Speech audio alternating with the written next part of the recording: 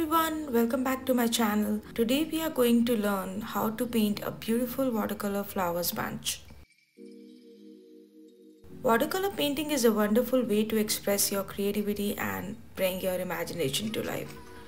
And flowers are the most popular subject in watercolor paintings.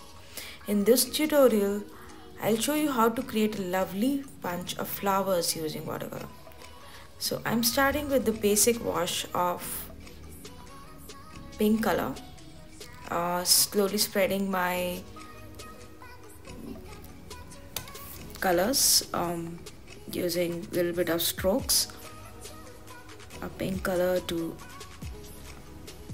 give a shape of a flower.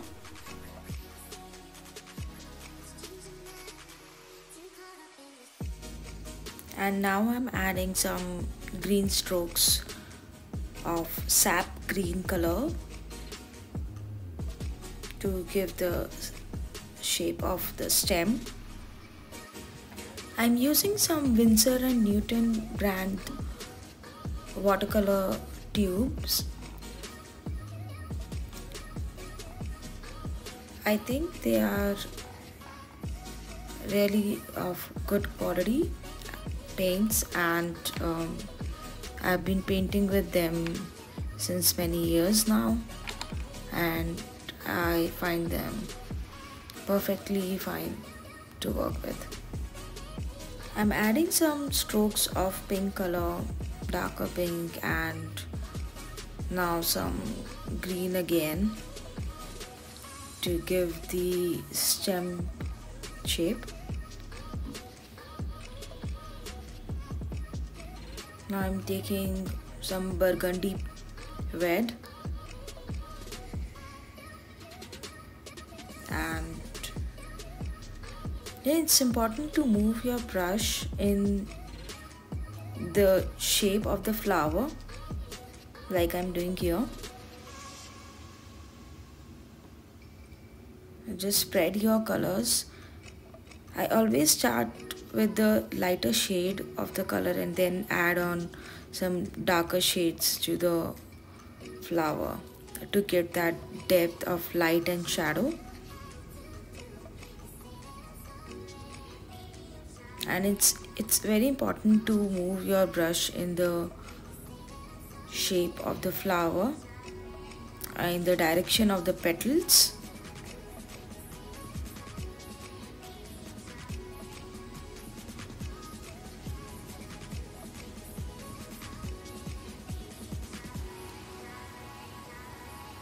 I'm adding some leaves here, and I'm using a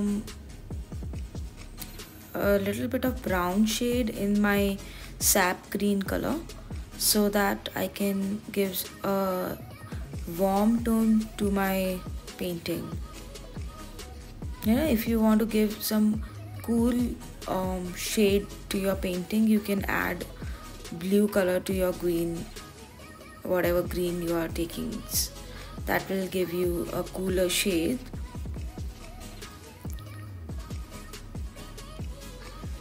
I'm adding some darker tone of red to my flower to add on to the shadow and depth to my flower.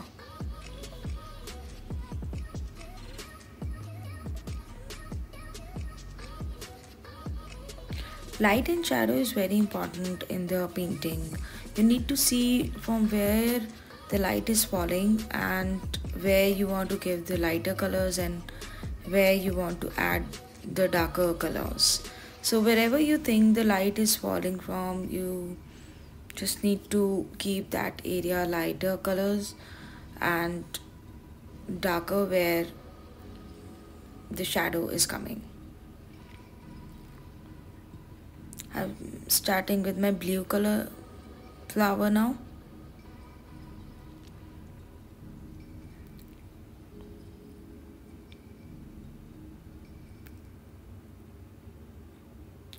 Again, I've started with the lighter shade and I'm adding a little bit of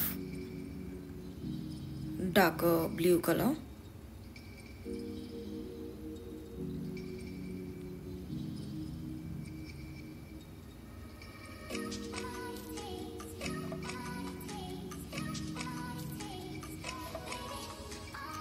I'm just adding to the lighter shade, and I'm just giving the shape of the flower, slowly spreading the darker shade to some areas,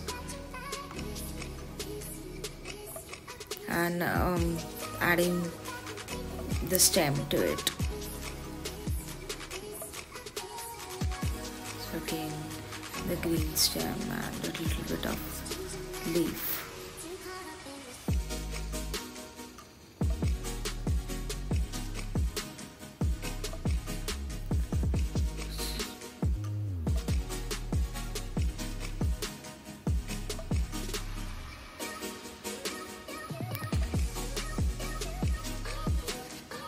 Again, a little bit of blue flower. Starting with the lighter tone and then adding the darker color of blue.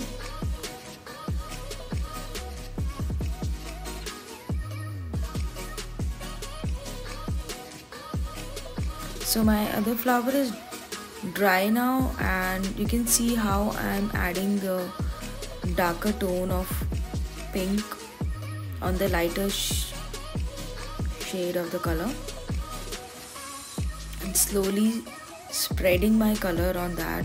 So this is basically the technique we use in watercolor, which is called wet on dry technique. So my flower, my base color was dry, and now I'm adding little darker color and I'm spreading that color to all the areas of the flower where I want to just give the shadows or the light and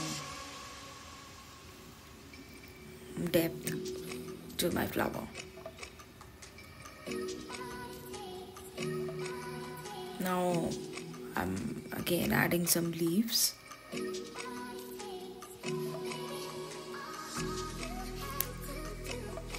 So leaves are again the same thing, you have to move your brush in the circular motion in the direction of the leaf, like where you need to see where your flower is going, where your leaves are going. You need to see how to move your hand while you are painting. That is very important because that will give you a very nice touch to your flower, and it will make your painting process easy.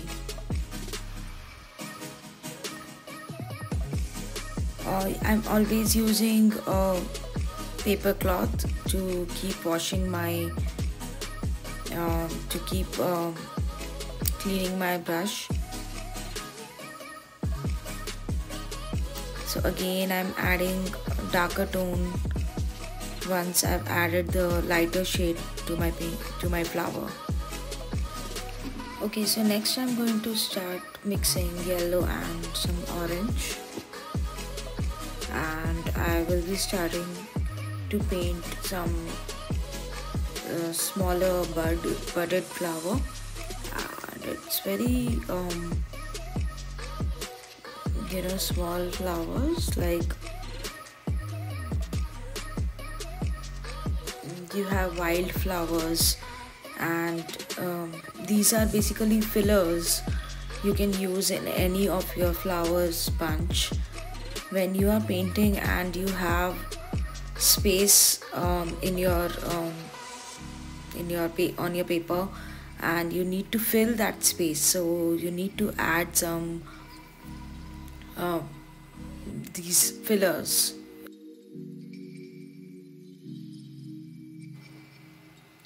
And now I'm adding some green stems again to the fillers.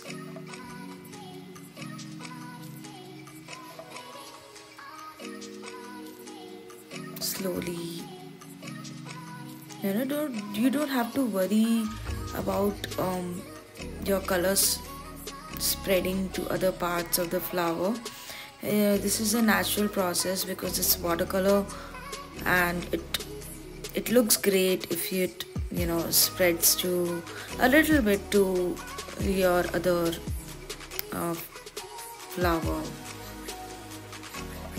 other subject. If you are mixing the colors, if two colors are mixed,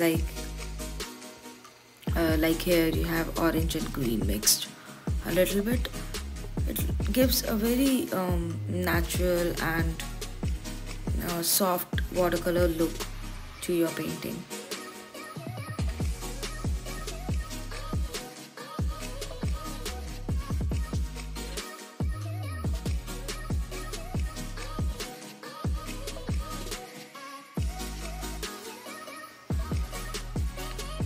And now I'm pulling off some color from my buds, spreading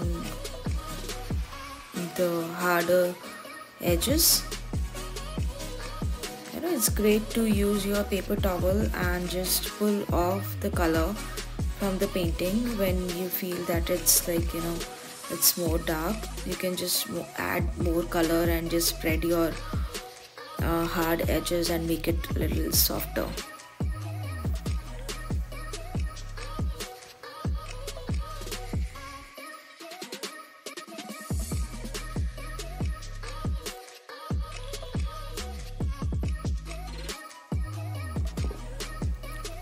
And now I'm add some more leaves. I'm using just 2 strokes to make my leaf, and gently adding onto the color and making it a rounder shape again. And adding some sap green, and I'm mixing some yellow to it to give it a little warm shade. So it depends, like in the first part, in the first leaves which I painted, I was using a little brown with my sap green, and in these I'm using a mix of yellow and green, and I'm taking a little bit of brown. The brown is very less, you can't figure it out where it is, but it is there. And I'm using my tip of the brush to make the little stem of the leaves. And now I'm adding a little smaller flowers. And say again, I'm taking the pink shade, and I've started with a lighter tone and then slowly adding my darker tone to it.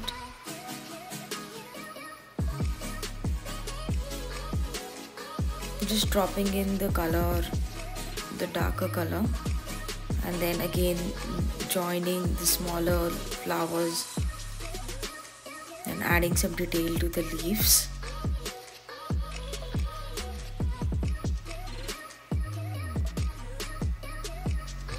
I'm adding little strokes to the leaves, thin strokes, very gently, softly, to give them a natural leaf look, and just pulling out some color using my paper towel so that it's not very harsh.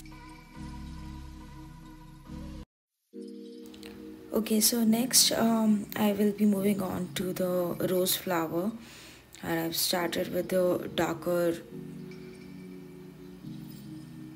strokes in between, and then just gently spreading my color outside of the darker shades to my rose flower.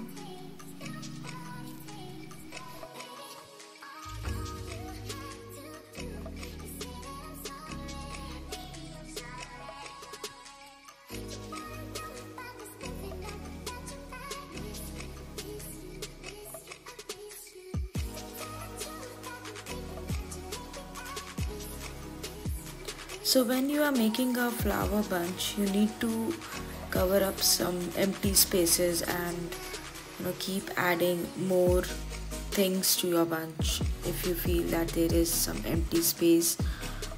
Depending if you like to add some smaller fillers like buds and a little smaller flowers, or adding some leaves.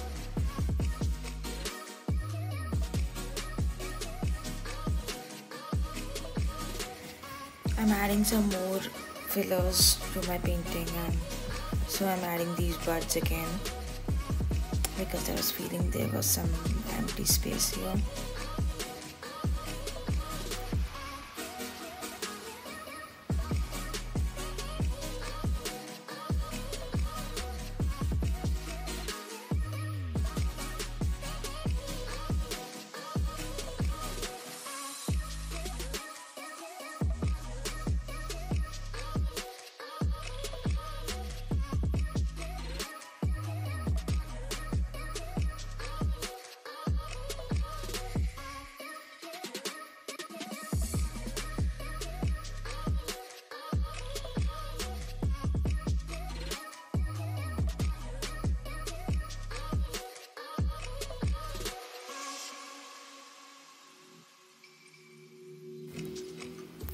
I'm adding some more fillers on the top of the painting because I'm feeling there is gap, is empty space on the top, and so I'm adding some more of the these orange and yellow buds here, which I've already added to the painting before. It's a good idea to use similar flowers in your branches because that will make it more coordinative and give it more unified look.